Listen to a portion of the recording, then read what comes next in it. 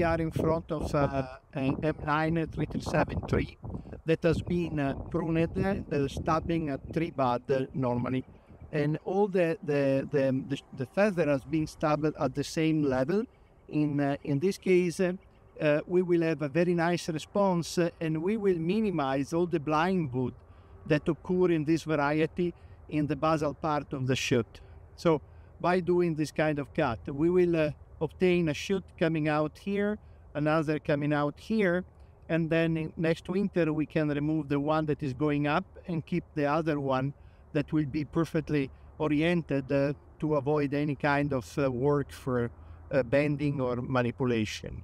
And again, here you can have a possibility to see the effect of the apical dominance. All the buds are open in this case, and of course the ones that are really below, far below, are closed. But we don't need those buds open because we already have a good number of feathers here, and we have those buds that are opening. One important thing that we need to note, and those are all flower buds. So, and this is very important because in many cases they can set a small fruit, and then in many cases they get blind. So all those flowers need to be removed, but not now.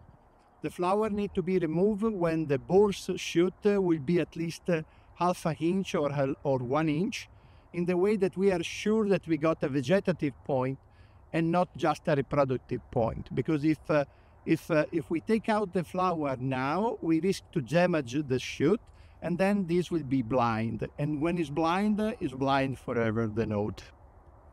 So this is a VAS 38 tree grafted on M9 337 that has been stabbed last year with 10 centimeter. And as you can see, there are some ramification, and we minimize the blind. There is lateral shoot or spurs that are coming out. So some of them need to be shorted again. Normally, in a situation like that, the stab has been done at 10-11 centimeter, and we will double the length of the original stab to build up the branches in 2 years.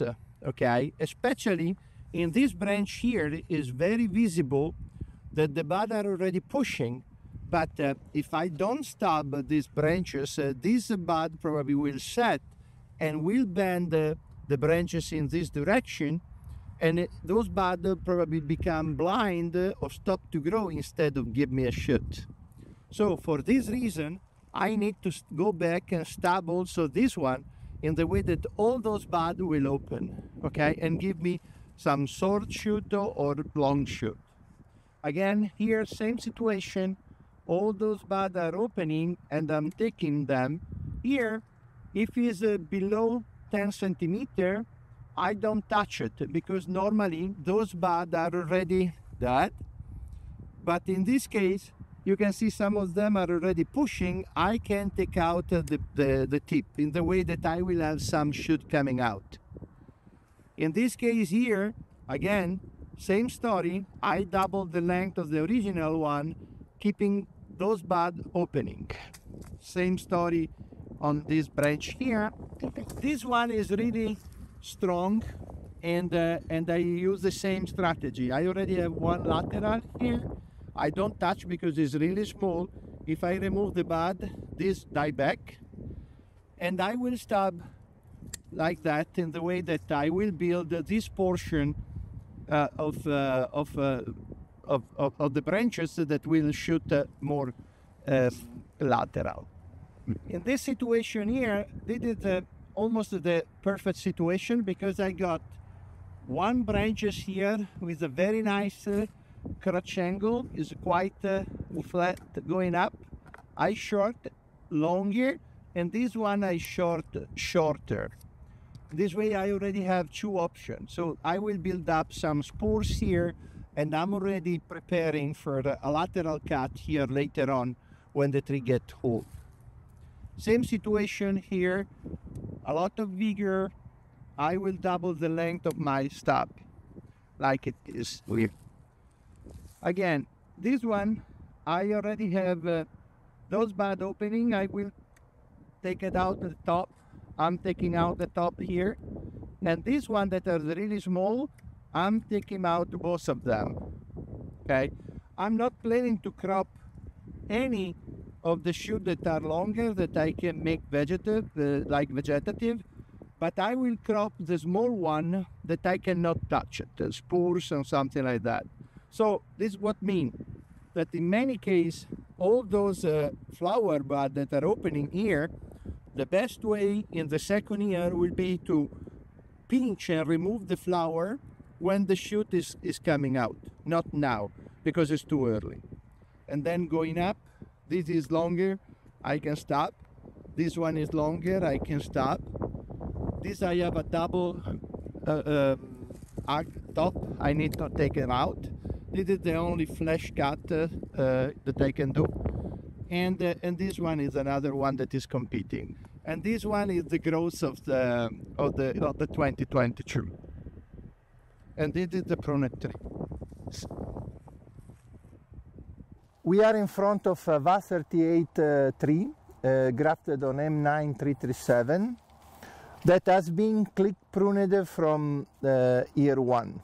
So if you can follow a little bit what happened here, this was the original stub done at more or less at 11 centimeter, and then it's the second cut that doubled the length of the first stub, and you can start to see all the ramification that those cuts induce, and instead to having blind wood, you have lateral option for growing shoots and flower bud.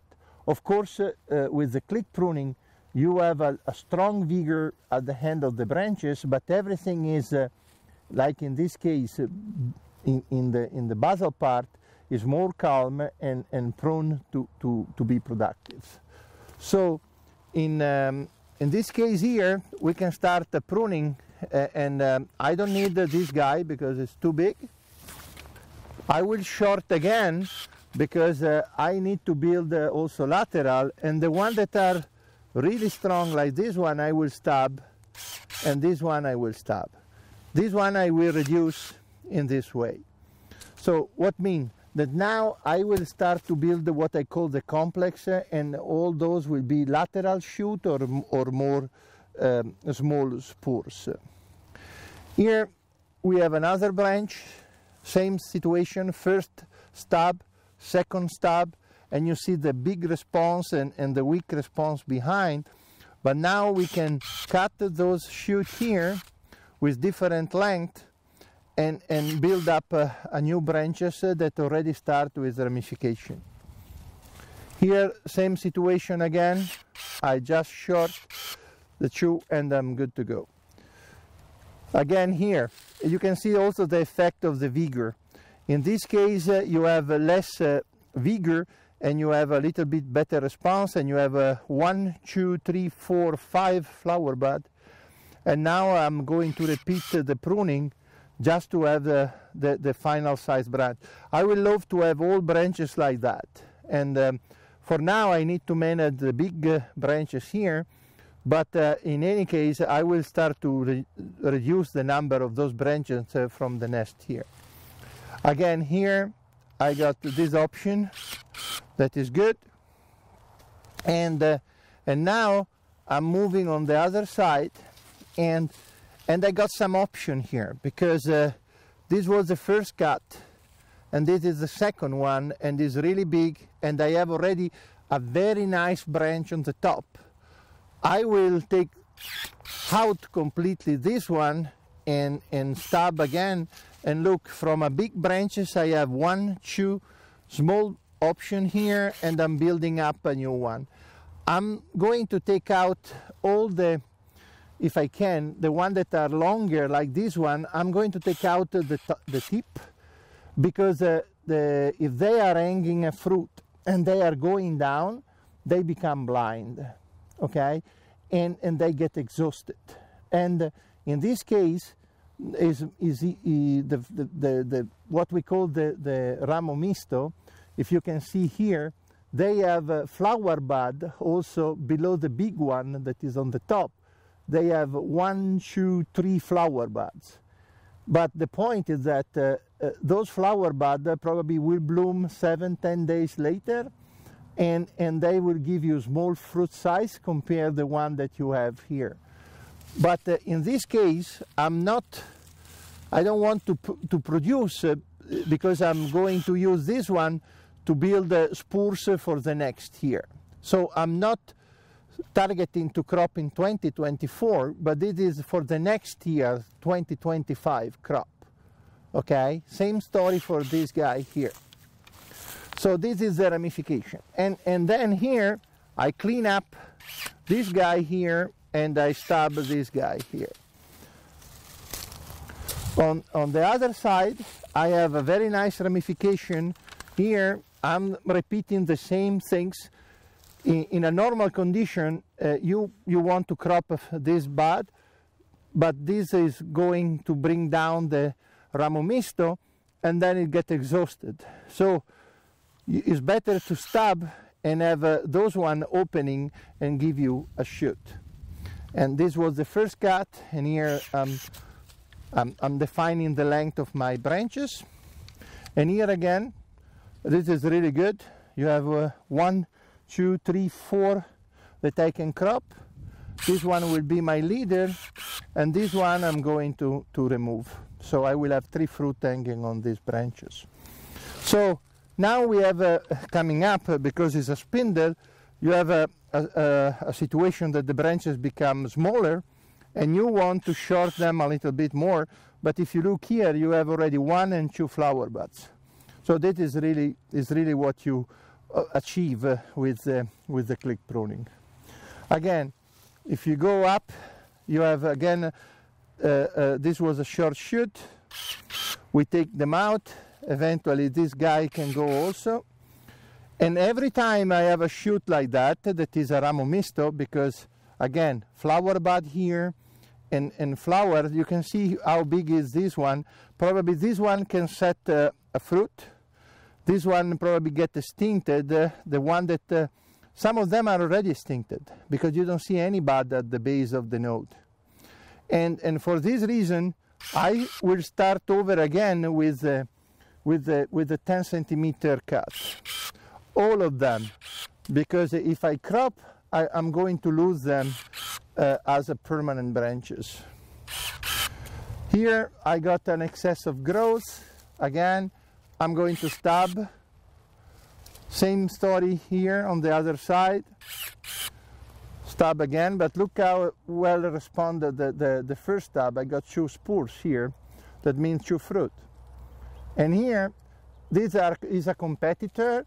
And when there is a competitor, is the only time that I can do a flat cut.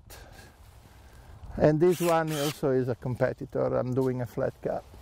And here I'm just taking out again those one to make sure that I got something. And in many cases, if I have a situation like this one, and I have blind wood coming out here, I need to do an incision with the clipper at 45 degrees like that, in the way that we don't close completely the cut, and this is still connected, and this reduces a lot the possibility to break the top of the tree.